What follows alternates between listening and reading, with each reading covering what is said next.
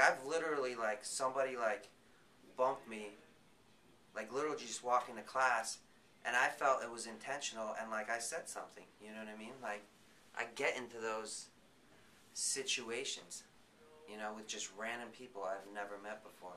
Like, I don't go to IM building, really, to play basketball anymore, because it's just, like, it's exposing me to a possible fight every time, you know, because there's just, that sense of competition is just ingrained into you. Like, there's winners and there's losers, and there's nothing else. Whatever it is, as a guy, you're competing. You're either going to win or you're going to lose. And in the end, you either become soft and you don't try as hard, so you have an excuse and be like, oh, well, I lost because of that, or you're just one of these over-competitive idiots, a.k.a., you know. But hey, it is what it is. It's always good to learn.